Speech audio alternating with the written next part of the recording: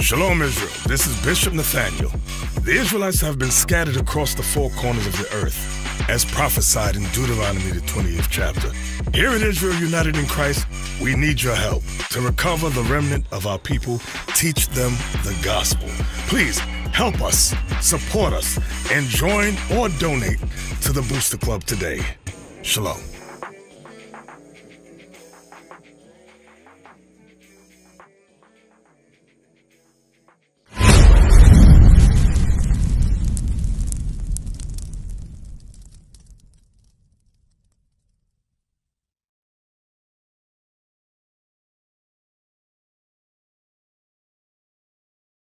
The first question is, how do we best prepare to meet Christ?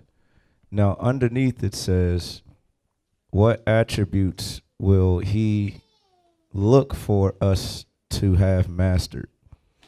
It's a good question, but it's funny how the Spirit rolls. We've been going over this week by week, no matter what question comes up. I want to show you a few things really quick. Go to 1 John, the 4th chapter. 1 John chapter 4. Start at 17. All right, remember the question says, how do we best prepare on how to meet Christ, and what attributes will he leave for us? No. Will he look for us to have mastered? All right, read that. The book of 1 John. Chapter 4 and verse 17. Come on. Herein is our love made perfect, that we may have boldness in the day of judgment. In the day of judgment. That's going into the day to meet who?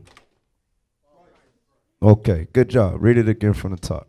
Verse 17. Herein is our love made perfect, that we may have boldness in the day of judgment. Come on. Because as he is, so are we in this world. Read. There is no fear in love, but perfect love casteth out fear. It says perfect love casteth out fear.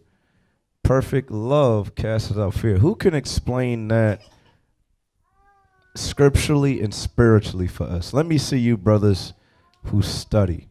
So the Bible says there is no fear in love, but perfect love casteth out fear. Let me hear you, Brother Yeshaya.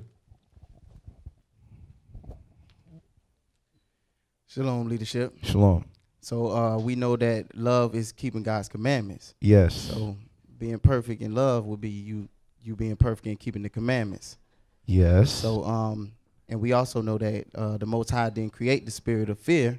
So with you keeping the commandments, you won't have no fear in that day. Yeah, that's good. I like that. All right. Was that 2 Timothy 1 and 7? God has not given us the spirit of fear. All right, verse 18. 1 John chapter 4, verse 18. Come on. There is no fear in love, but perfect love casteth out fear. Perfect love casteth out fear. All right. I like this scripture, so we're just going to go to it real quick. Come right back. Wisdom of Solomon in the Apocrypha, chapter 7 and verse 30. Because it say, perfect love casteth out fear. Now, remember, love is the keeping of what? So now think with me. Think with me a little bit. So keeping the commandments, that's one level. What would be the next level of keeping God's commandments? What would that word be? Because it said perfect love. It ain't just say normal love. It said perfect love. Is that confusing? A little bit. It's meant to be confusing. I'm just playing with you. Think about it, all right? Love is one step.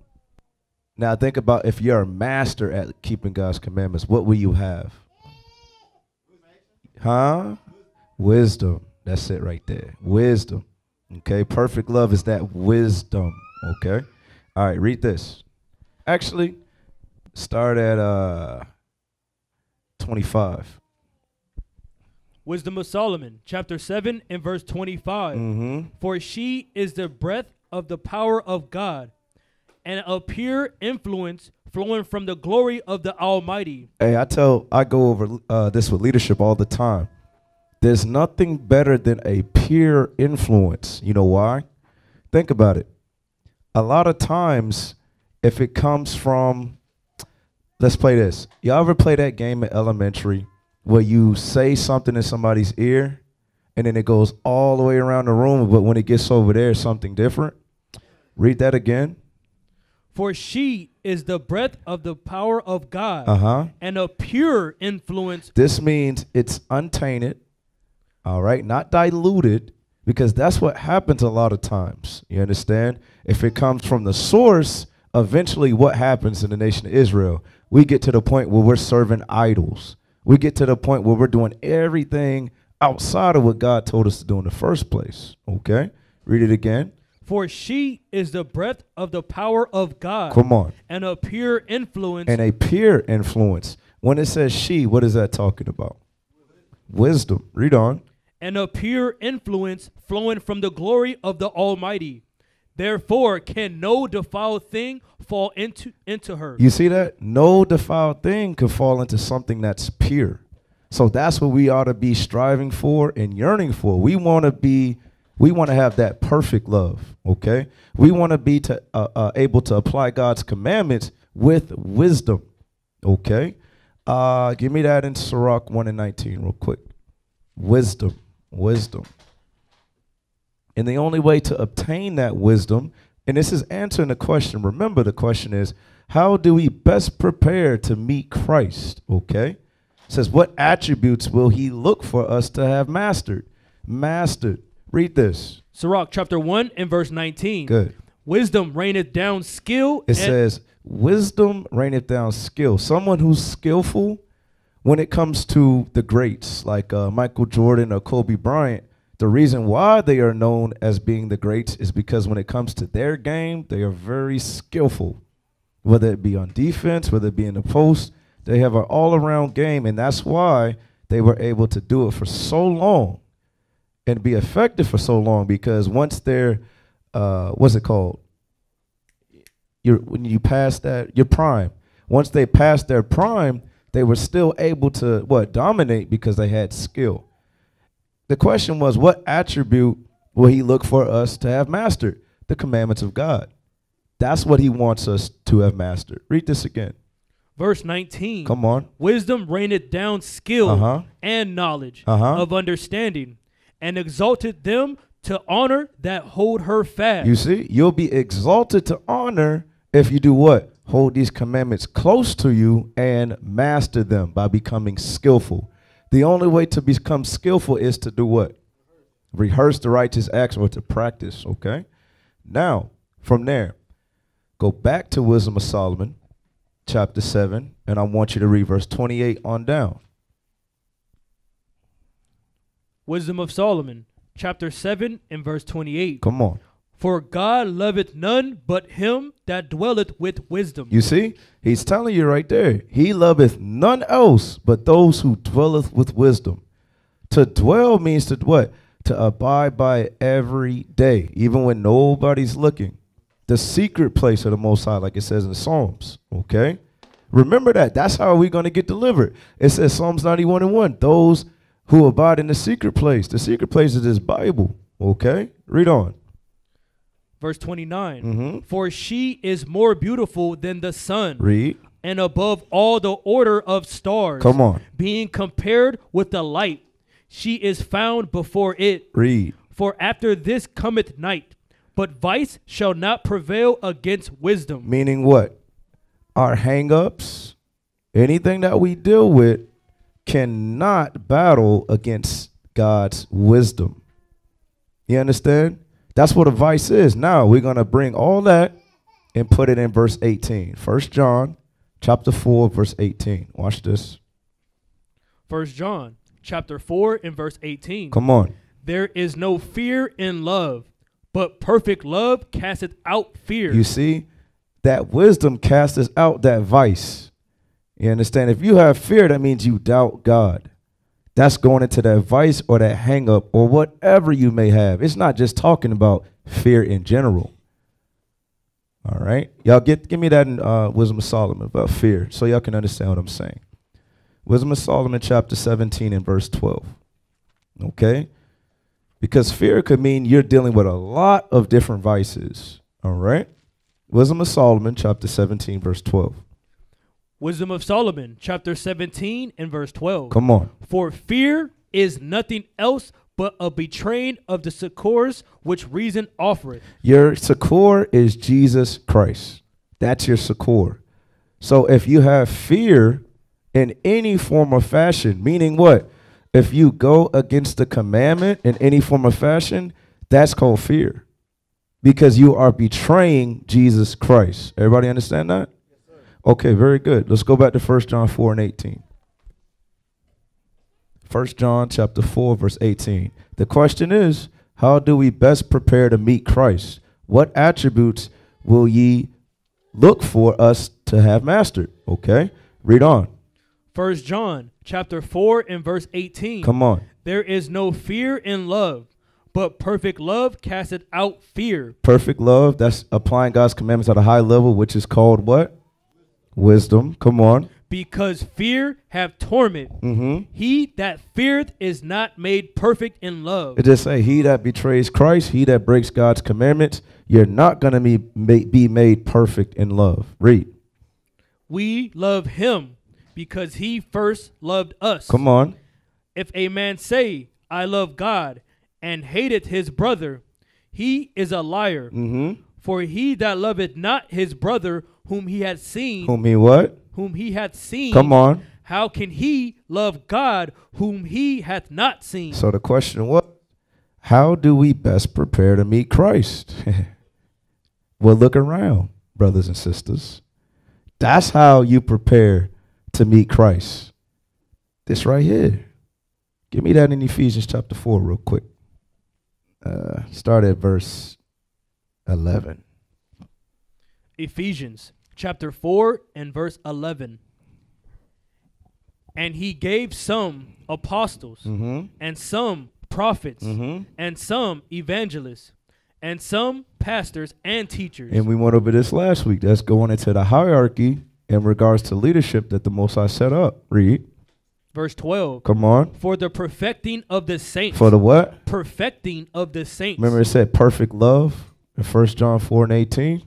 For the what?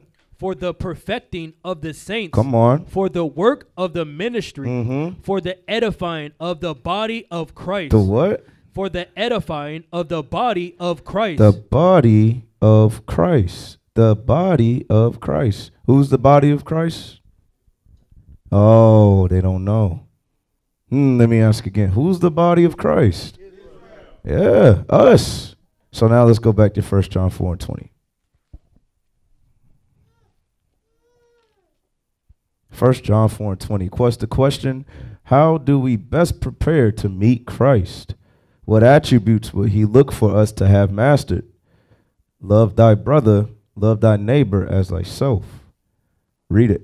1 John chapter 4 and verse 20. Come on. If a man say, I love God, and hateth his brother, he is a liar. So a lot of people say, man, I can't wait till the kingdom come. We say that. Oh, man, I can't wait till Babylon's destroyed. But you got to quarrel with your brother. You got to quarrel with your sister, with your mother. Some fathers, some people's mothers, fathers in the truth. You at odds with your children or whatever it may be. You have something wrong within the body of Christ. But you say you are ready to meet Christ. The Bible's calling you a what? A liar. A liar. And guess what? What does Revelations 21 and 8 say about liars? They're going to have a part in the lake of fire. You could play it up in here. You understand? But you can't play with God. Okay? Give me 2nd Ezra chapter 1 verse 37. Watch this. Watch this. 2nd Ezra 1 and 37. This is why I was like, yeah, I want to answer this question. It's a good question. Second Esdras, chapter 1 and verse 37. Watch this, y'all. I take to witness. Tell you what, start at verse 35. Second Esdras, chapter 1 and verse 35. Mm-hmm. Your houses will I give to a people that shall come, which not having heard of me, yet shall believe me. All right, so in this context, who can explain that in this context? Who is that directed to? Somebody explain that for us. Simon. Shalom, leadership. Shalom. All right, so was he was talking to our ancestors. Yeah, I'll make it easier. Mark chapter 8, verse 11. Watch this. Mark chapter 8, verse 11. Y'all right. Get you a precept. Make sure to write this down.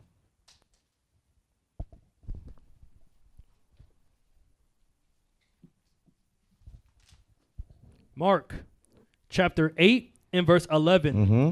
And the Pharisees came forth and began to question with him, seeking of him a sign A sign from heaven, tempting him. Doing what? Tempting him. That's how our forefathers used to roll, because we had wicked leaders set up. Okay, that we would tempt Christ. We would tempt the Most High. So he's saying, because of that, since y'all want to do that, hey, the people I use, they ain't gonna seek a sign. They're just gonna do it. Okay. Now go back. Second Ezra 135. I want you to read down. Show you something. The book of Second Ezra, chapter 1 and verse 35. Come on. Your houses will I give to a people that shall come, which not having heard of me, yet shall believe me. And that's us, like Jashir Nathaniel said. That's us present day. To whom I have showed no signs, Mm-hmm. yet they shall do that I have commanded them. We shall do what he told us to do. Read. They have seen no prophets, Mm-hmm. yet they shall call their sins to remembrance. And it's going to tie into another question we got here about how do we know the prophets existed? All right. They said they have seen no prophets. Read. Yet they shall call their sins to remembrance. Come on. And acknowledge them. And acknowledge them. Watch this. I take to witness the grace of the people to come, whose little ones rejoice in gladness. Watch this. And though they have not seen me with bodily eyes. Remember what 1 John 4 and 20 said. Let's read that to refresh everybody's memory. Then I want you to come right back to verse 37. Watch this. 1 John chapter 4 and verse 20. Come on. If a man say, I love God, and hated his brother, he is a liar. He is a liar. For he that loveth not his brother whom he hath seen. Whom he have what? Whom he hath seen. Whom he have seen. Read. How can he love God whom he had not seen? Now, watch this. Read verse 37. Second Ezra chapter 1 and verse 37. Come on. I take to witness the grace of the people to come, whose little ones rejoice in gladness. Come on. And though they have not seen me with bodily eyes, yet in spirit they believe the thing that I say. And what is one of the things that the Father said? Othniel. To love your brothers. Yeah, Leviticus 19 and 17. Thou shalt not hate thy brother in thine heart. Okay. Now, let's see what he says in the next verse. Read on. Verse 38. Come on. And now, brother, behold what glory, and see the people that cometh from the east, unto whom I will give for leaders. Oh, hold on. Wait a second. He's saying in the last days, which is what? We already identified that we the people that didn't seek a sign, right? Uh-oh, they forgot. They lost the thought. Who's the people who wouldn't seek a sign? Who is it? It's us, right? All right, so let's see what he says in verses 38 and 39. Watch this. Second Ezra chapter 1 verse 38. Come on. And now, brother, behold what glory, and see the people that cometh from the east, unto whom I will give for leaders. For what? For leaders. What do leaders do, brothers and sisters? They lead. Who? The people. And the people should do what? Okay. Okay, read it again. Read it again. Verse 39. They're like, damn, he got us again. How does this keep happening? All right, read it again. unto whom I will give for leaders Come on. Abraham, Isaac, and Jacob, Oseas, Amos, and Micaias, Joel, Abidas, and Jonas, Nahum, and Abekuk, Sophonius, Agagaius, Zachary, and Malachi, which is also an angel of the Lord, which is what? A messenger of God. Meaning what? In the last days, he would send his prophets back to lead those people who did not seek a sign. So if you want to know how do we best prepare to meet Christ, what attributes he will look for us to have mastered, love your neighbor as yourself, and follow the leadership that God placed over you. Hope that answers your question. We used to scream black power while heroin was pushed. But at the end of the day, nothing's in vain. IUIC has been given a vision. The tents of Judah has risen. Many has attempted the mission. Minor murmuring, omitting, and missing the mark. Just reading that he had the flame of fire in his eyes gave us the spark. We on Paul's mission. We out on the road, purple and gold. From Mexico, Cuba, Haiti, Ghana, Sierra Leone. 144,000 boots banging, concrete crackling. These are our men repented at heart. The scriptures is proof. IUIC, we deliver the truth.